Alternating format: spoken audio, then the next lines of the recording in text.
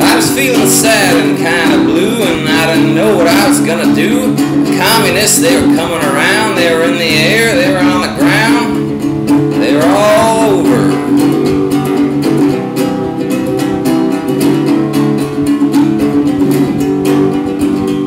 So I run down most hurriedly and I joined the Birch Society. Got me a secret membership card and I went out to my backyard. And I started looking on the sidewalk and I looked underneath the rose bush. I was looking everywhere for them tall darn reds. I got up in the morning, looked under my bed, looked behind the kitchen, behind the door, and I even tore loose that kitchen floor. But I couldn't find any.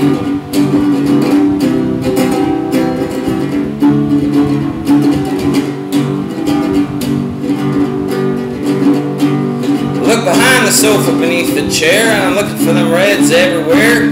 Looked way up my chimney hole, and I looked down inside the toilet bowl. Yeah, but they got away.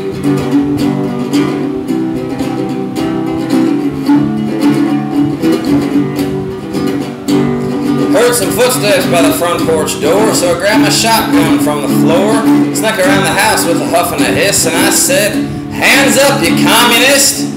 It was the mailman, and he punched me out.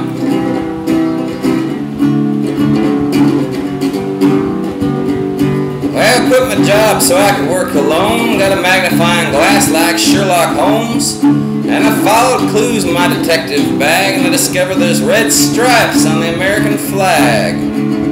Did you know about Betsy Ross?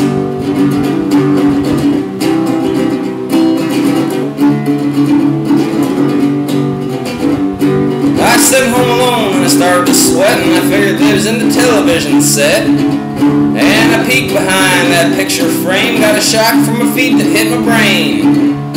Them reds did it. They was the ones on Hootenanny.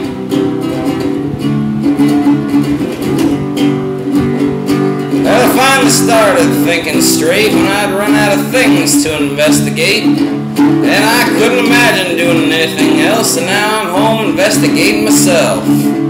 Hope I don't find out too much. Good God.